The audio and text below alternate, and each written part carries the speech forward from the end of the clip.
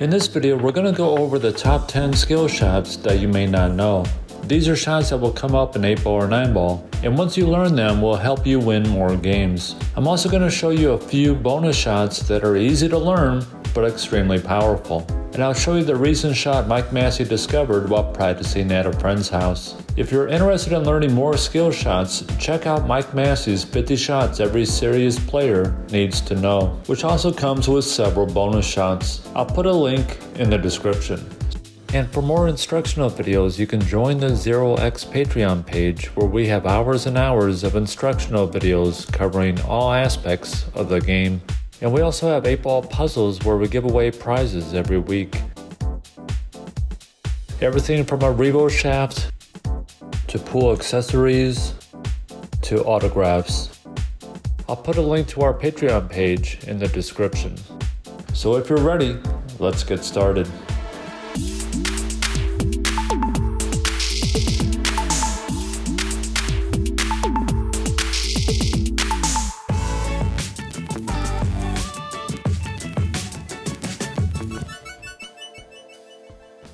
In this first shot, we're playing 9-ball. We need to pocket the 1-ball and play shape for the 2-ball in this area here. The problem is that we ended up on the wrong side of the pocket line, and if we use high left on this shot, it won't take the cue ball toward our position area. But if we shoot with high left again, this time we're going to elevate our cue stick, which causes the cue ball to hop slightly when it strikes the 1-ball, changing its path and sending it toward our target. This shot comes up quite often, so it's a shot you definitely need to learn. Here's another example where we ended up on the wrong side of the pocket line. In this game of 8-ball, I'm shooting my last stripe and I'm going to send the cue ball to this area here for shaping the 8-ball. If I just use high left, the cue ball is sent in this direction. But if I slightly elevate the cue stick, now the cue ball's path changes, sending it toward our position area. When using high left, this is the path the cue ball takes toward the cushion. When we slightly elevate the cue stick, the cue ball's path is sent further out before striking the cushion, which allows it to be sent further down the table. The key on this shot is to make sure you really follow through when striking the cue ball. Here's another variation of this type of shot. In this game of 9-ball, we need to land over here for the 2-ball, but we don't have the angle to send the cue ball toward this area. So just like in the previous shot, we're going to elevate our cue stick and strike the cue ball with high left. Since there is less angle in the 1-ball, the cue ball is going to strike the side rail on the other side of the side pocket, which sends it over to the end rail for shaping the 2-ball.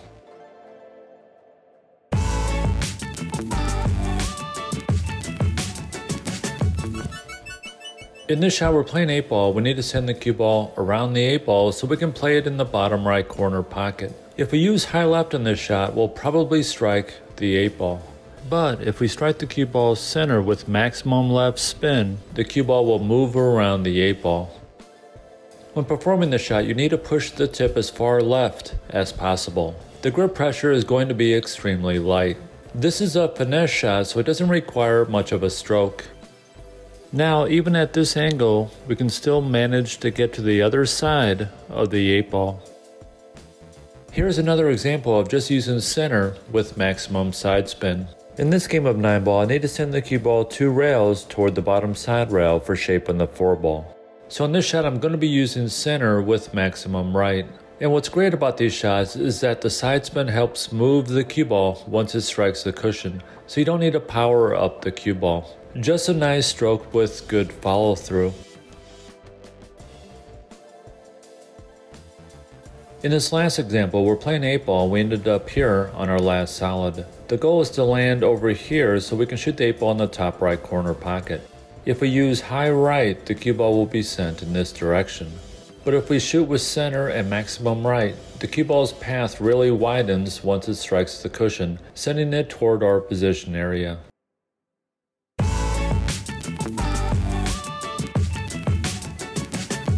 When playing pool, you'll sometimes end up with this situation here. In this game of 8-ball, I need to pocket my last stripe and send the cue ball to the other half of the table for shaping the 8-ball. Fortunately, we're close to a cushion which we can use to propel the cue ball to our position area. In this shot, we're going to use an elevated cue stick and strike the cue ball with left spin.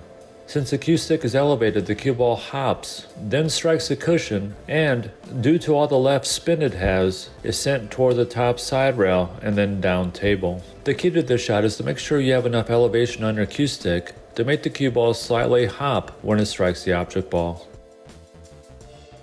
Here's a similar situation, except this time we need to land around here for shaping the 8 ball. When an object ball is close to the cushion like this 14 ball is, you can shoot the object ball into the cushion here, which will give your cue ball just enough angle to send it toward the top side rail. On this shot, we'll be using maximum follow with left spin. The key to this shot is making sure we're using maximum high and sending the object ball into the cushion near the pocket. In this last example, we're playing 8 ball and we ended up straight in on our last stripe, and both balls are frozen on the cushion. The problem is that we need to play shape around here for the 8 ball. In order to move the cue ball away from the cushion, we're going to adjust our aim slightly. Instead of aiming straight at the object ball, we're going to aim to strike about 80% of the object ball with a firm stroke. This is going to send the cue ball away from the cushion. This type of shot is much easier than it looks. The key to this shot is learning how much of the object ball you'll need to strike.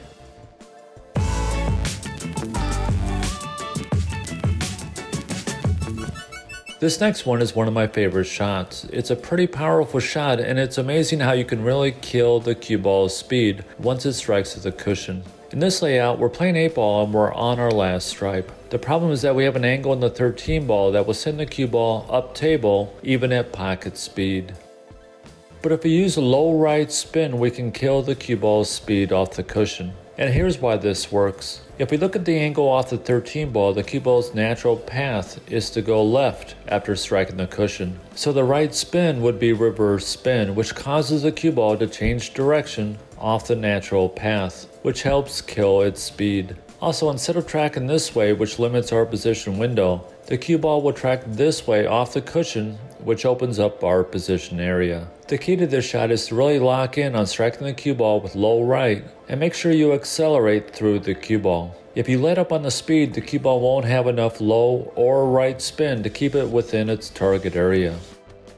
Here's another example of killing the cue ball's speed off a cushion. In this example, we're playing 8 ball and we have a little too much angle on our last stripe to hold the cue ball for shape on the 8 ball. If we shoot this shot at pocket speed, we may be able to hold the cue ball, but this type of shot is way too delicate and the object ball may roll off, missing the pocket. Instead, we're going to shoot with a little more speed using low right. Once you get this type of shot down, you're going to be using it over and over again. It's a great shot that really kills the cue ball's momentum off a cushion.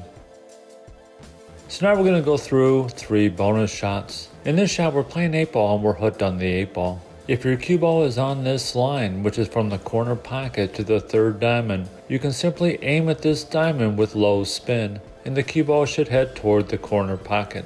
Even if the cue ball is here, as long as we aim at the 3rd diamond with low spin, the cue ball should head toward the corner pocket. Here's a shot that comes up quite often. In this game of 9 ball, I'm on the 1 ball and I need to play position for the 2 ball. The problem is that I have a little more angle in the 1 ball than I would have liked. But if I can aim the 1 ball to this part of the pocket with a soft stroke and a touch of right spin, I can hold the cue ball for the 2 ball. Here's another example of ending up with too much angle on my object ball. In this game of 9 ball, I'm on the 2 ball and I need to play position for the 3 ball. If I shoot this shot with a super soft speed and a touch of left spin, the cue ball should die after striking the object ball. And we're using left spin since it allows us to strike more of the object ball, because the left spin will throw the object ball to the right. Here's a great kicking system that you'll be using over and over again. I'll first show you how the system works, and then I'm going to show you a game example where this system would come in handy.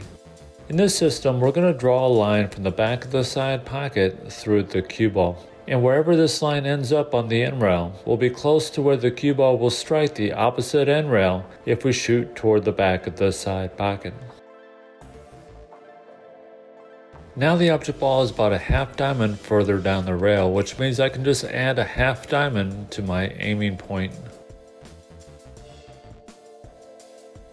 Now the object ball is here, so if I can send the cue ball to this diamond, I should strike the 8 ball. Since my target diamond is 1 diamond higher, I'll aim 1 diamond lower, which should send it on the correct path. In this game of 9 ball, I'm hooked on the 1 ball, so I'll first find the path to the back of the side pocket and through the cue ball. I'll then make an educated guess as to what target on the end rail will work for striking the 1 ball. If I can send the cue ball toward this diamond, it should strike the 1 ball. Since this diamond is a half diamond farther down the rail, I'll just add a half diamond to my target on the top side rail.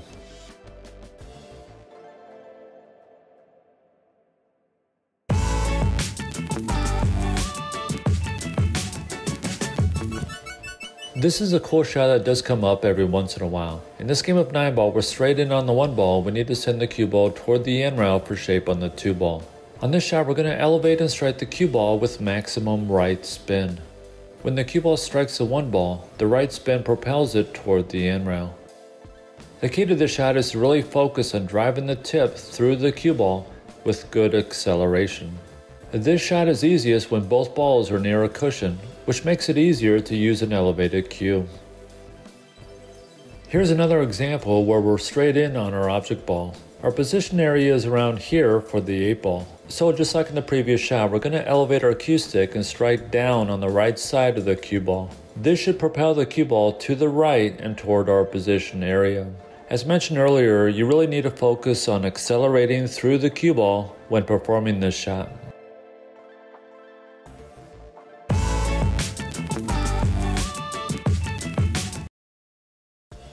This is a great shot that you'll be using over and over again when playing pool. On this shot, we're playing 9 ball and we need to play shape for the 2 ball. The problem is that if we draw the cue ball straight back, we're going to strike the 6 ball. And if we use a stun draw shot, which means striking above maximum low, the cue ball heads toward the 7 ball. This time I'm going to elevate the cue stick and strike the cue ball with low spin. Now we see that the cue ball hops just enough to change its path. And now it moves around the 6 ball and heads toward the side rail. This shot is actually easy to execute once you have it down. This isn't a power shot. If you strike the cue ball correctly with an elevated cue stick, it won't take much to move the cue ball around an obstacle ball. You'll be aiming the object ball to the right part of the corner pocket. Here's a similar situation. In this game of 8 ball, we're on our last stripe and we need to draw the cue ball back to the top side rail for shaping the 8 ball. If we just use maximum low, our cue ball will strike the 7 ball. But if we elevate our cue stick and strike the cue ball below center, it will move the cue ball around our obstacle ball. In this last example, we're playing 9 ball. We need to pocket the 1 ball and play position for the 2 ball. Just using straight draw will send the cue ball into the 8 ball. But if we elevate our cue stick while striking the cue ball with low spin, we can move the cue ball around the 8 ball and toward the side rail for shaping the 2 ball.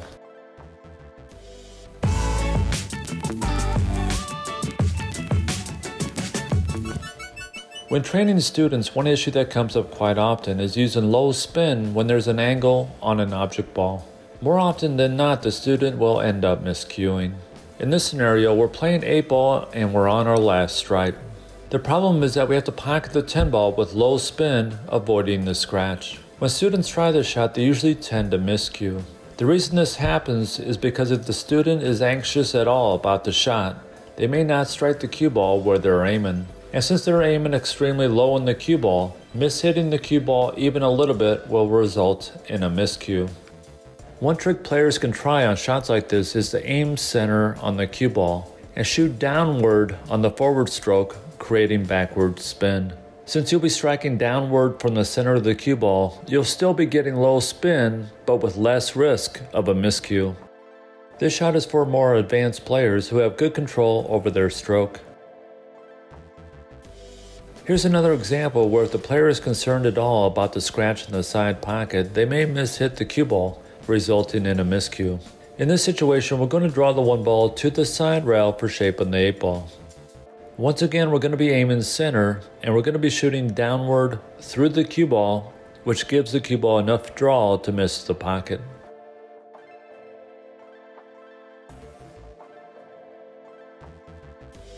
Here's a shot that I present to students that usually results in a miscue or 2. In this shot, we need to draw back to the side rail for shaping the 8 ball. But due to the angle in the 13 ball, this is a very precise shot. But once again, we're going to aim center and shoot downward through the cue ball. The key to the shot is to strike this part of the pocket and accelerate through the cue ball.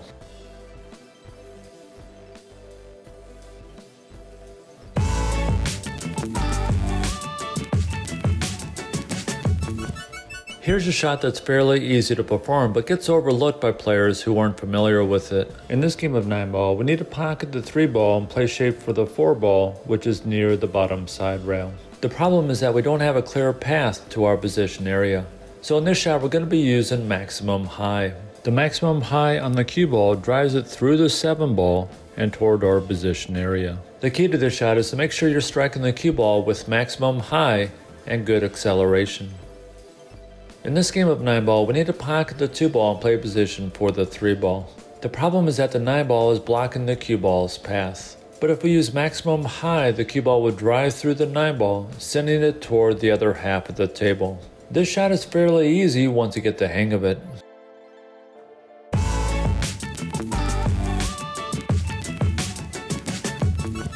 Here's a shot that you'll see top players use quite often. In this game of 9 ball, we're on the 1 ball, we need to play a position for the 2 ball. The problem is that we have a steep angle on the 1 ball, and if we softly roll it in, the cue ball will float away. But if we use maximum left spin, we can hold the cue ball for position on the 2 ball. The reason this works is because we can aim to strike more of the 1 ball, since the left spin will throw the 1 ball toward the pocket. By striking more of the 1 ball, we can reduce the cue ball's momentum. Also, the left spin sends the cue ball toward the side rail, which opens up the position window. Here's another example where this type of shot comes up. In this game of 8 ball, we need to pocket our last stripe and hold the cue ball for position on the 8 ball. Once again, we're going to be using maximum left spin so we can strike more of the 14 ball. The key to this shot is learning where to aim while using maximum side spin. Here I've slightly increased my angle in the 14 ball and I'm still able to hold the cue ball for the 8 ball. Now I've increased the angle even more, but I'm still able to hold the cue ball.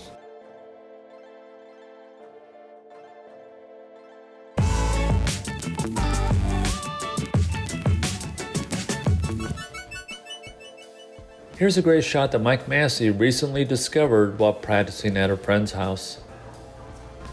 Okay, here's the situation. I've got the 1 ball almost straight in. I want to get on the 2. I do a stun, I go into the 3-7.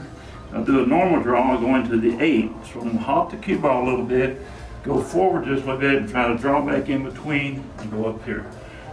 So you got to elevate the cue.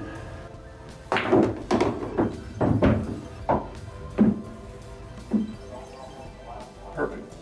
Now I'll show you how to perform this shot. In this game of 8 ball, we're on our last stripe and we need to play a position for the 8 ball at this end of the table. The solids are preventing me from just drawing the cue ball back. But if we elevate our cue stick and aim the 14 ball toward this part of the pocket, the cue ball will hop slightly before striking the cushion, which sends it toward the top side rail. This shot works best when both balls are lined up toward the cushion right before the pocket. You'll be striking down on the cue ball and sending the cue ball to this part of the pocket, which creates the angle you need to send the cue ball off the end rail. When you first practice this shot, don't try to overpower the shot. This shot requires a nice stroke with good acceleration. In this game of 8 ball, I'm on my last solid and I need to land here for shape on the 8 ball. So I'll elevate the cue stick and strike the cue ball with low spin. I'll be aiming the 2 ball to this part of the corner pocket, which will give me the angle I need to send the cue ball off the end rail.